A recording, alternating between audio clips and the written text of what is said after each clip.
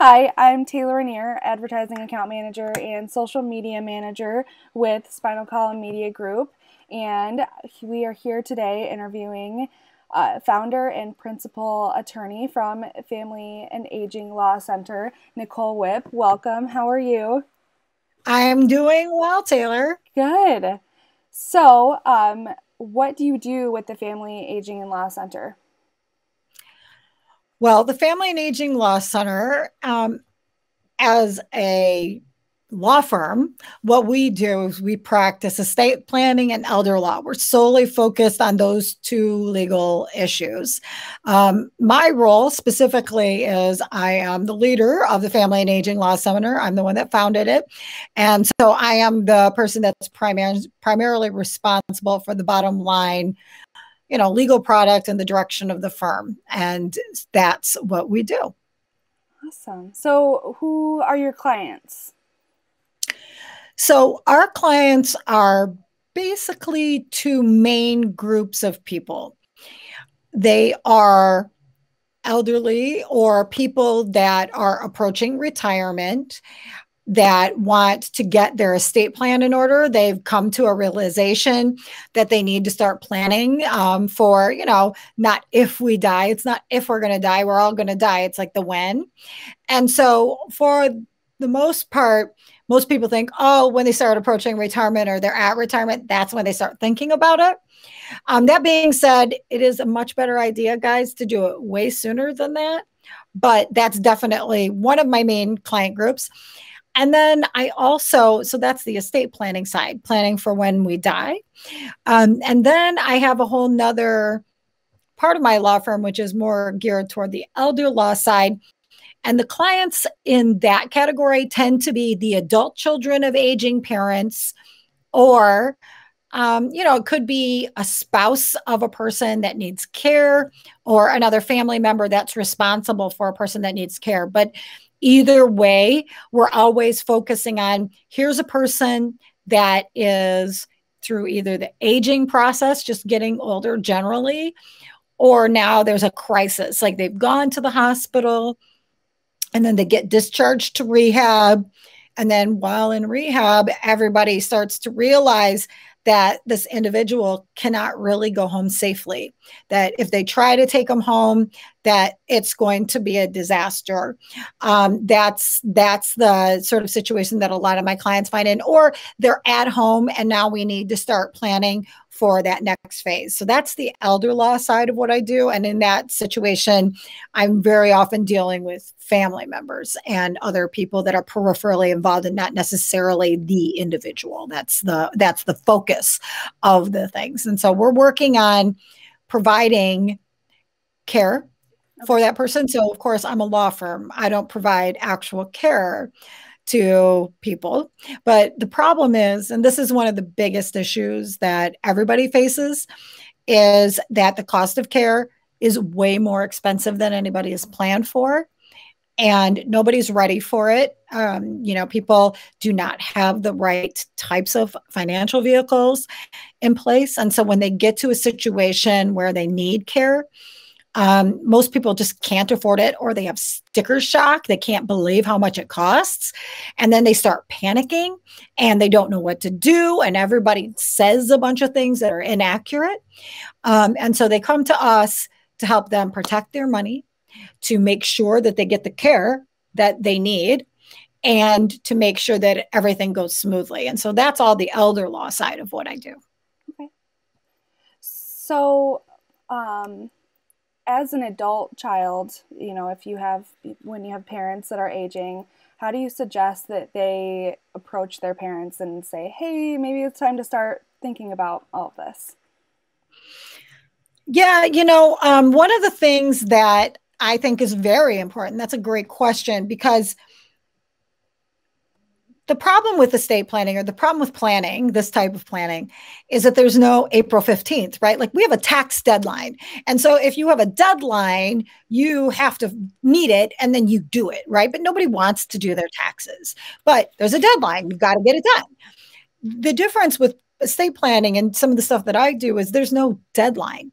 And so for that reason, I mean, I have people all the time that say to me, I've been putting it off, putting it off, putting it off for 20 years. I've been putting it off, right? As an adult child, what I see a lot is that adult children start to get really nervous as they see their parents aging because they don't know if their parents have things taken care of. They don't know that even if the parent thinks they have things taken care of, if they actually do. And that is a very legitimate concern because most people do not have things taken care of, even when they think they do. And they don't know how to approach it because parents are resistant. So the first thing that I would recommend is if you're the adult child is just recognize that this could be a conversation where you get a lot of resistance, but that doesn't mean you shouldn't do it. You should approach it. You should tell them, I'm concerned. I want to make sure that the court doesn't become involved if I need to help you with care. I want to make sure that you can stay in control of your assets as long as possible. I want to make sure that you always get the care that you need.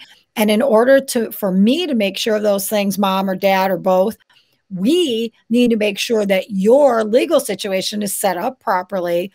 Can we approach that conversation? And and that's really the best way is just telling them, like, I just am worried and I don't want to get into a situation where, we're having to go to court and all these things.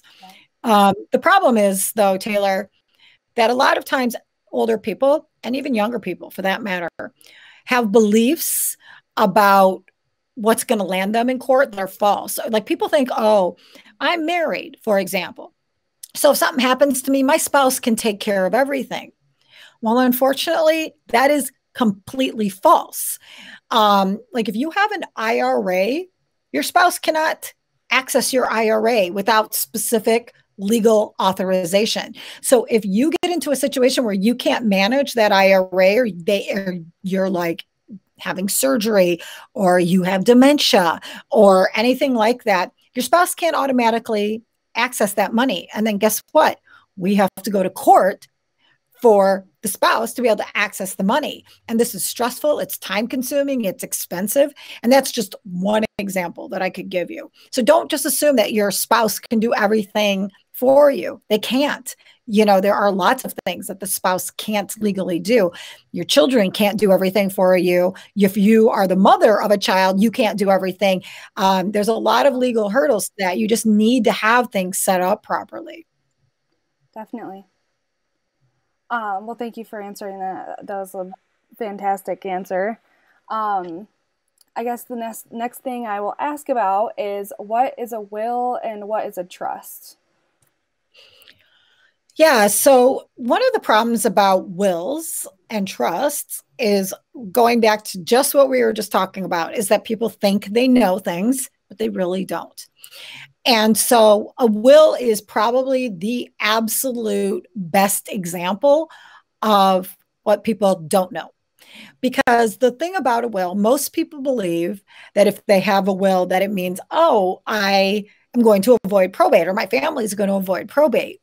Well, actually, that is completely false. And so I want everybody to hear me. That is completely false. And the reason that it's false is because if you go look up the definition of a will, it will say a document intended for probate.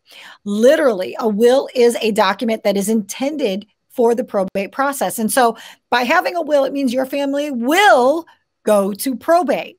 And so for my clients, all of them do not want their family to have to go to probate. So then you just need to realize that a will is not going to be enough. So that's the problems with wills. The next thing is, what is a trust? Well, trusts are very confusing to people too, because, if we were being literal about what a trust is, it's just a pile of papers, right? It's just a pile of documents.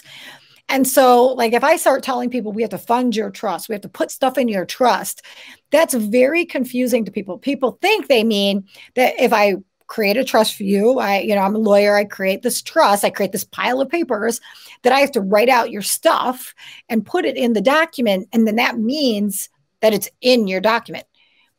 Well, I could do that, but that doesn't mean that that stuff is actually in the trust.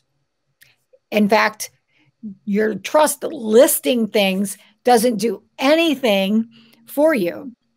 So the way I explain it to people, Taylor, is this, because I feel like I'm actually making it more confusing by what I'm saying. Let me tell you, this is how I explain it to everybody.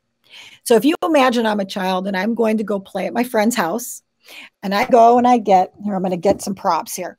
So I go and I get my Barbies and my G.I. Joes and my stuffed animals, right? And now I'm going to my friend's house to play. I'm walking along and I trip and I fall. Well, I trip and I fall, and then what happens to my stuff? It's gone. Right? It goes flying out, yeah, right? Like I lose control of it. Yeah. And so that situation legally is similar to what would happen if you had no plan or if you have only a will. Because the thing is if you have no plan, you do have a plan. It's the state of Michigan's plan. It's the government's plan. Not having a plan does not mean there isn't a plan. There is a plan. It's just the one that the government says you get. And then also, you lose control through a will because it goes to probate. That means a judge is in charge, right? That government, a judge is the government, is in charge. So you lose control. So, okay, I don't want to do that. I'm a smart cookie, right? I go and I want to get my little red wagon. So, when you're a little kid, you have your little red wagon. Now you take your toys, you put them inside your little red wagon. Now you're going along the street, you're dragging your little red wagon behind you. You trip and you fall, but what happens to the stuff in your wagon? Still safe. Well, it stays there. Yeah. And somebody else can pick up that handle and just keep on walking, or they can hand out your stuff to the people that you say, right? Because it's your wagon. You get to say what happens to the stuff. So in this example, a little red wagon is what we would say is the equivalent of a revocable living trust, because it is, although it's just a pile of paper, like literally it's a pile of paper, but the way it works is just like a little red wagon. So I have this pencil cup on my desk, right? And so if I have a red marker, and I put it inside this cup, is it still a marker? Yeah. Yeah, right? Like I'm a lawyer, but I'm not trying to trick you. Right? Like this marker is still a marker, regardless of whether or not it's in this cup. And if I have a Barbie and I put it inside a little red wagon, it's still a Barbie, right? Yeah. Yes. Same thing. Your little red wagon, your revocable living trust. If I have my bank account and I put it inside of my revocable living trust, it's still my bank account. Now, this is important because a lot of people believe if they put stuff in their trust that it changes their stuff somehow. And so a lot of people don't want to get a trust for that reason. But it's really important to understand a Barbie's a Barbie, a pen's a pen, and your bank account is your bank account. Your mutual fund is your mutual fund. Your stocks are your stocks. Your house is your house. By putting it inside your trust, it doesn't change the nature of the thing. All it does is allow your stuff to be transported across the line of disability or death and avoid probate, which then what that does is it just does what you thought the will was going to do, but actually doesn't. And so that's the purpose of a revocable living trust. And so even though it seems weird if you think about it as a pile of paper, if you think about it literally like it's a little red wagon, then it makes a lot more sense. And then it's not so intimidating, right? And that's how I want everybody to think about a revocable living trust. But let's be clear. There's a problem with this little red wagon. What is the problem? So a revocable living trust is mostly an estate planning thing. We're planning for what happens when we die, and also in some level, what happens because tripping and falling can be, I become too sick or disabled to manage my stuff. And it can also mean I've died. And so it's a good tool for managing those situations. But the problem is, here I am, I'm going to my friend's house, got my little red wagon behind me. And now that bully down the road comes and knocks me down and starts grabbing stuff out of my little red wagon. It's not far-fetched, right? I mean, we can all imagine that this happens. And so it also happens legally because the bullies of the world are, for my clients, lawsuits and the nursing home, care costs. And so if you have a revocable living trust, it's an open vessel, just like this cup. I mean, if you were sitting across from me in my desk, you could reach in and take stuff out of this cup. We would both agree it's my cup. But if you wanted, you could. And if I didn't want you to have it, we could fight. But you're young, I'm tough, but who knows what's going to happen, right? And so if you don't want somebody to be able to reach in and take your stuff because it's an open vessel, it's just important for people to realize that a revocable living trust isn't going to cut it. And so this is one of also, this whole idea of putting stuff in your trust is a huge myth. It's what people think they know, but don't. Also, this idea that people will say to me, oh, I have a trust, I'm protected. They say it to me all the time. And I always say, well, what do you think you're protected from? You have a revocable trust. What are you protected from? And the reality is most people just can't answer that question, Taylor, because they don't know. They don't understand how their trust works. And so I want to make sure that everybody understands this revocable trust. It protects you from probate, which is great, but it doesn't protect you from the bullies of the world, which for my clients is things like lawsuits, but really more importantly, the nursing home. And so if you want to do that, then we create in my office something that's more like a safe. And now you put your stuff inside, you shut that door, and only you have the ability to open up the door and hand out the things to the people that you say, but they can't get inside. And we call that an asset protection trust. It's a different thing than a revocable living trust. And so it's just really important for people to understand that there's all these myths that are going out there. And like people have ideas about these things. But just like anything else in this world, you don't know what you don't know. And if you make decisions based on things that you don't really understand, they could be wrong decisions based on what you're really trying to accomplish. And so we want to make sure that people understand what they're choosing. Okay. Well, that makes sense. I love that analogy of the little red wagon. That's awesome. It's memorable. Right. Now you're never going to forget it. Nope. My next question, and we talked about this, when we originally started talking, why are online documents dangerous? I think some people would think that I'm saying, oh, don't go do online documents because, I'm not a lawyer that does online documents. And so you're like, oh, you're just a lawyer. You want the money, blah, blah, blah. I mean, I deal with people that think this way, and I understand it. I might be skeptical too. But, and unfortunately, there are some people out there that seem to be pretty reputable that give and have these online document packages and stuff.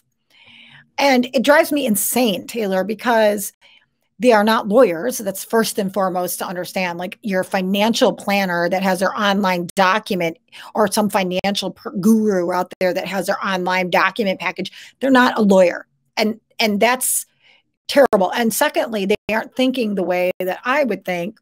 And third, those are cookie cutter documents. And the reality is, most people will come into my office thinking they want this cookie cutter result. But when I talk to them about what they're really trying to accomplish, 99 times out of 100, they don't want a cookie cutter result, but they didn't even know what they could do. And with an online document, nobody's advising you about what you really can do to accomplish the things that you're really trying to accomplish. And if you're the kind of person that's watching this video, I promise you want to accomplish things that you may not even be thinking about, but you just don't even know that it's available to you. And so the online documents are dangerous from that perspective, but they're also dangerous because they have to be very generic, right, to be applicable to most people. And they are all geared toward estate planning issues, which means they're not geared toward elder law issues. And the thing about it is, people's greatest threat to their lifetime financial security today is the cost of care, the cost of long-term care in the future, healthcare. And Medicare does not cover everything, not by a long shot. And so when you end up getting faced with, like many of my clients, $10, $12, $14,000 a month bills for care, and I'm not even exaggerating, this is not an exaggeration, this is real, then what your cookie cutter document isn't going to cut it. It is not going to cut it. And so You know, and it doesn't matter. You don't have to be rich. In fact, this is the other thing. People always think, oh, I can't do this stuff. I have to be rich to do it. No, no, no, no, kids. The less money you have, the more you need to protect it, right? Like rich people can afford to pay for long-term care. If you're not rich, you can't afford to pay for it, and you can't afford to mess around trying to figure it out when you're in crisis. Like you need to take care of things. And so online documents are so dangerous to people because they don't tell you, they don't help you with these things. They don't help you think about what are the choices that you may have to protect yourself and protect your money and make sure that you don't run out of money before you die. They're not going to do that. And I know, because I've been doing this work for a long time, that most of you are worried about that, or you're worried about it for your parents. You might be worried about it for yourself. You don't want to leave your spouse in poverty. You know, these are things that all families are worried about. But that's why even just consulting with a good elder law attorney, not some garden variety estate planning attorney, but a good elder law attorney is going to make a huge difference to you to be able to have some peace of mind around these topics. That makes sense. Thank you for answering it's that. Unfortunate. There's too much information out in the world right now around these things, but most of it isn't good information. And so what it does is it gets people confused, and then people make a lot of, you know, just unfortunate mistakes that cost them a lot more anxiety and money in the end. And it's just worth it even just to have a consultation and know what your options are for most people. You don't have to do all the things, but you at least can know what your options are. Definitely. So how can people reach out to you? How could they, you know, if they're interested in going through these steps, what's the first step? Well, definitely the best thing that anybody can ever do is just call my law firm. The number is 248-278-1511. My staff is awesome. You can talk to any person that answers the phone here. They're going to get you right into our process of explaining what your options are, understanding what your goals are, making sure that you and your people that you care about are taken care of and with all these things. So literally just calling the office, getting a really nice, helpful person on the other end of the line, and they'll just lead you through everything. And one of the things that we really pride ourselves on at this law firm is that we really strive to make things easy on our clients. We do the hard work. You just have to be willing to go along with the process. And, you know, hundreds and hundreds of clients, happy clients later, we know that the process works. So it's as easy as that. Just picking up the phone, giving us a call, and we'll take care of you. Sweet. I can vouch for that. Every time I call in, whoever I speak with is super nice. So definitely. They better be. Yeah. Definitely, you know, give her office a call if you're interested in planning your future. So thank you so much, Nicole. Is there anything else you would like the viewers to know?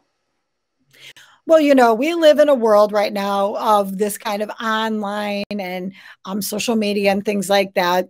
And I just want to make sure everybody understands, like, yeah, we're on social media, and I know Taylor is going to give you guys the links for all our different things, but, you know, but we are a law firm. And so we don't give legal advice over social media. We aren't doing any of those things. Really, the only way to get legal advice from us and from any good reputable attorney is by actually, you know, calling the firm. So just be aware of that. You know, it's really important that we engage in a human to human basis. But, you know, yeah, follow us. We love to, you know, give information. I have tons of videos up. There's so many places that you can get knowledge directly from this horse's mouth, on our website, on my podcast, on YouTube, on, you know, LinkedIn, on Facebook. Like there's so many places that you can get a lot of information before you even talk to us, that it's worth it to explore those things. But just realize we're not giving advice over the internet, you know, on social media. So that's why you'd want to make that phone call. So thank you so much, Taylor. You're welcome. Thank you again. I'll make sure to include all those links. Thank you. You're welcome. Have a good day. You Bye. too.